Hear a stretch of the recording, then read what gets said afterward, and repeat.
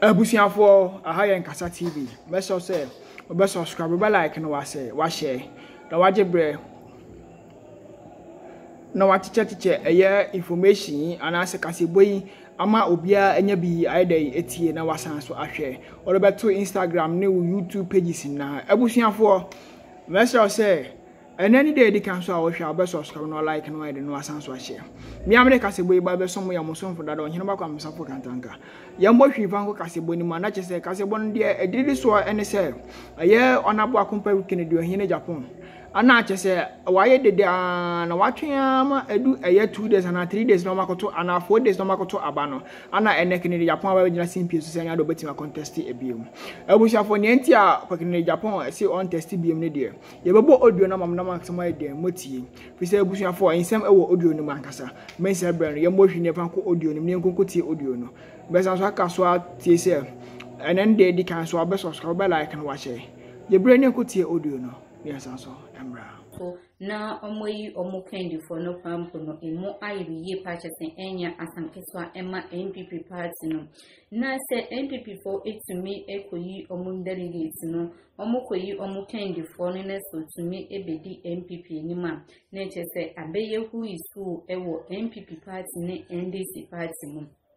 2024 say 7 December NHS 7 December 2024 NHS abato no ebekoso na insomne de ebi eboboba pa sisi ano eyetimamfo no ebebre ede insam esujo insomne HSS eyetimamfo ni bi modi tuje ni na ne se eye NDC for sisi ano NDC for researchers almost everba power eye 2024 to the kwan bia researchers almost efa so 2024 no omo besan so abeye president ewo omaga ne mono HSS almost ebe faso sisi ano NPP for so almost amount na one baby omo abure ekodu na omo person break the 8 no almost side eja ama NDC for so almost ekwan bia so HSS almost be break the 8 na HSS ekwan bia so no NPP for so say omo be break the 8 na sisi ano 2024 no edu ho ma eye who is who NDC for eco break the 8 na na say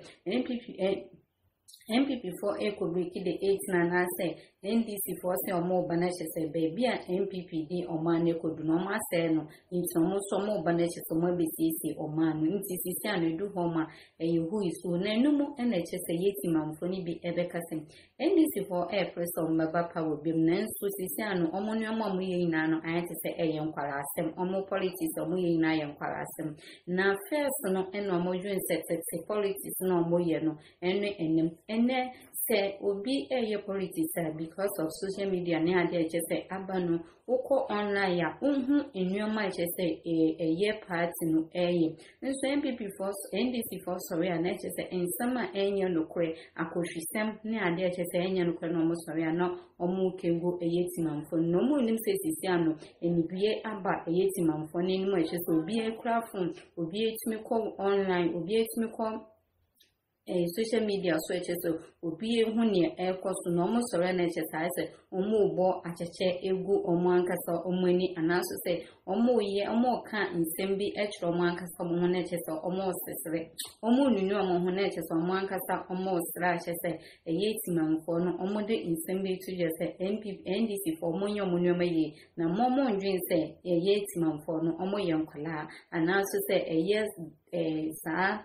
campaign no moya no kwala campaign ne titi campaign na cheso titi politics na cheso moya no enya de cheso ebebo omo nti na cheso timamfo no de nsem bebre asija de bia de nsem bi titi no aya me mpese mese wo mre kwa na mse we ni de yin na ya jumbe na cheso tie nsem no nhwem ni wi asanso aba abede hu komo nsem sa petumi wo Ghana biemu o tumi no so omo penu ntro kwan so any minim seminka no nkola sem ana nkola gro kwan because of one sa politics aye na nanom ye no tititititi no emi say NDC for emi say omu ni nyambie yon hu say baby ewiase ni edru no akweti say bibia ye komo ye obibia ye Facebook TikTok WhatsApp nkrofotimi ko YouTube nkrofotimi ko Google ekoye reti obi krapo timiko YouTube oye fifi musa na wakako hu video bia na wakako hu bibi onya hwe sa de ni wie pe o jump into conclusion say o ade we adwin fa entro editing because of say eni bie yaba enti won say obi approach the people of Endea e was say unhu say na obi approach omo obi ti say me a me ye bia me hu ti say me ko school na me hu ti say me ni bie ne at this me age na wa be gina agada ye bebre na o ka kire say ya breni Akufo-Addo government Akufo-Addo a odiska or sorry na wa call plane su no or jari wo plane nu so oni ni girlfriends na nsi oni egu oyesu at this me age na obi ka kire me say obi jari wo plane so di you egu me so like this kind of politics no fire politics of policy. Oh, Dr. Bawumia nama oye campaign or bebia or kana or catcher mu say as vice president watimia bua president Akufo-Addo aban ama watimia ye bibia ye free Ghana card and the Ghana ni bia almost how many percent of Ghanaians know Ghana card because of without Ghana card untimi access even SIM card.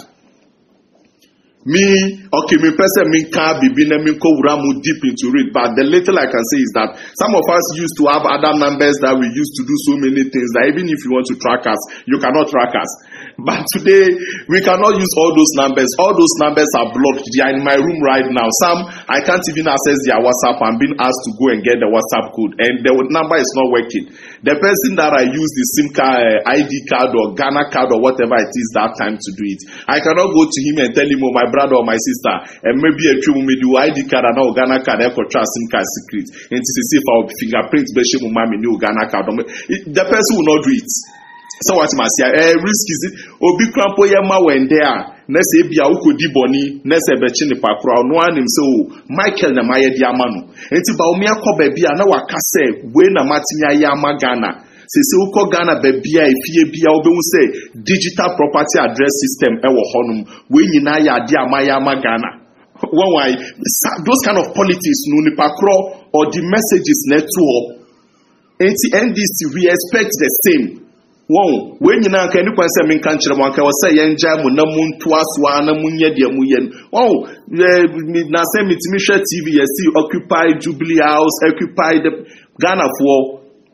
anya demonstration omu ye o. Omo kwan so nyina ye NDC for omu pe power 2024. Asa power no minim de omu de beye because the omu di ba say ombe di power no crampo na omu di ni ba enim. Jomama, why assemblyman wa Ghana, why MP wa Ghana, why minister wa Ghana, why vice president wa Ghana, why president wa Ghana. Last time na Dr. Bawumia Bisanu say on one policy why from assemblyman to president.